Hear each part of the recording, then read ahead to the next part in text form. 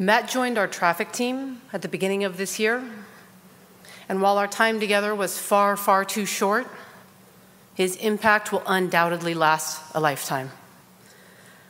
I've asked some of the team members here to share their memories and thoughts about what Matt meant to them. I have these for Liz, which they've written and will have Detective Bellamy personally provide to you so that you also have a tangible way to remember their thoughts.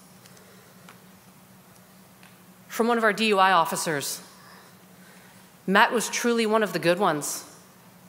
He was warm and driven, open and honest. He spoke of his family with pride, and his primary motivation was to do all he could to provide for his wife and 2 young sons. We would go to lunch and convince him to try new things. I'll never forget how we loved to joke with him about watching him try to figure out how to use chopsticks. He was always quick with the wit and always able to make everyone laugh, even on the hard days. From his motor school instructor, I never heard Matt use profanity. I would tell Matt a funny story about something that happened at a crash or a driver I stopped and became acutely aware of my own bad language when he'd reply with, "Goodness gracious."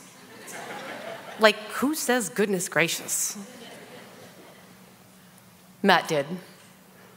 And without trying, Matt made me want to be a better person.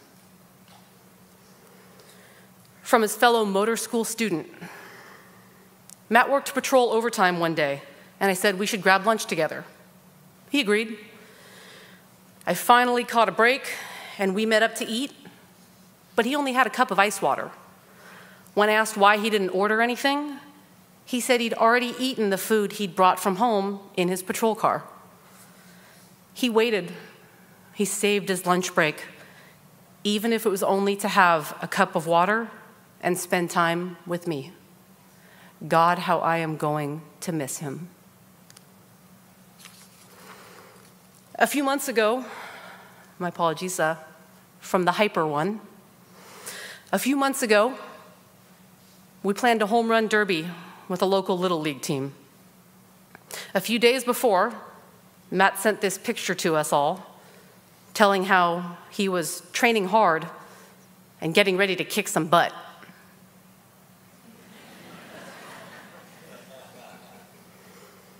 This kind of photo spoke exactly to his sense of humor and was exactly the kind of man and father I knew Matt to be.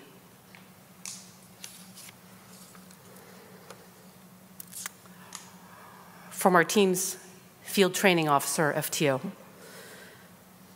I hope Matt's family knows when this is over, when the music stops and the flower vases are emptied, we want to continue to be there for them if they wish, to support and surround them with the love and kindness the way that Matt did for us. We weren't the only ones who got to know and love Matt. The following are 3 of the personal comments left by community members on our social media pages. Here's the first. Please take a moment to read their words.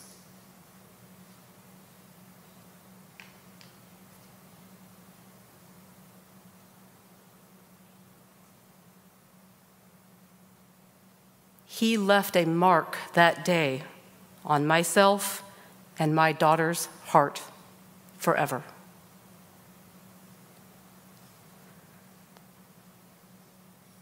Here is the second. Again, please read their words.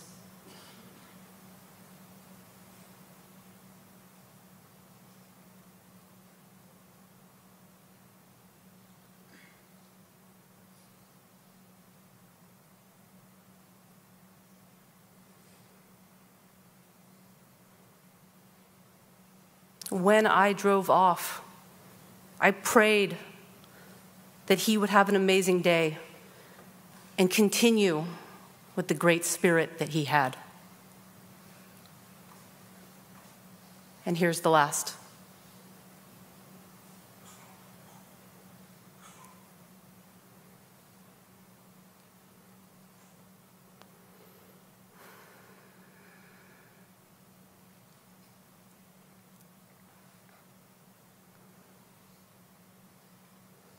He cared about his community and serving those in it, and I felt that with his compassion.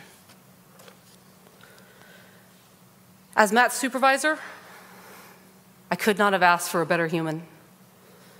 At the end of the interview process, I asked if he had anything else he would like to add. He sheepishly mentioned that he'd never ridden a motorcycle before. Asked if that was going to be a problem. Said nope. And if you're selected, we'll teach you how to do it right. He was selected. He made it through motor school.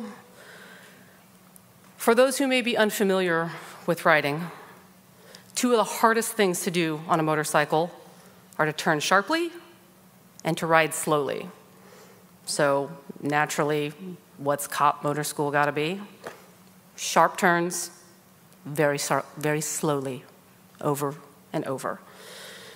It's an essential skill for the job, but it's a very, very unnatural one to learn because it forces you to do things that your brain just screams not to. There's a 700-pound motorcycle about to fall on you. Put your foot down, look down, run away. It's not easy for seasoned riders, and it sure as heck wasn't easy for Matt. He had the physical scars to prove it, and there were a lot of tough days. But he showed up each and every morning with a smile, ready to go, often already making jokes about the mistakes he'd made the previous day. His positivity was contagious, his determination unrelenting. I could see the determination in his eyes and the pride that welled behind them the day we took him out for his graduation ride and handed him his well-earned motor wings. Only months later did I learn that he and Liz had regularly been up multiple times during that period, helping their young sons through sleep regression and feedings. For those of us with children, I think we can all attest to the fact that most of us are not our best selves during those periods of sleep deprivation, and the fact that none of us ever heard him once complain about it during weeks of physically demanding, soul-crushing motor training speaks volumes about the type of man he was. Matt was kind. Matt let us constantly haul him new places to go eat different foods. Sushi, pad thai, stir fry, tikka masala. He was a good sport about it. He did it with a smile. He got these guys to try acai bowls. Shared some garlic fries with me as we sat together at the Giants game. He even let me have the one last chicken strip all to myself because Matt was kind. He went out and looked for work on his own, stopped drivers, and took the extra moment to talk with them. He even wrote warning sights. Motors can do that. He wrote hundreds of tickets. 0 complaints. Because Matt was kind. As we all work to process the painful loss of such an amazing man, I encourage you all to remember and honor Matt by approaching life and others, even when it's hard, the way he did, with a smile and by being kind. We love you, and we will miss you, Mary 3. Thank you.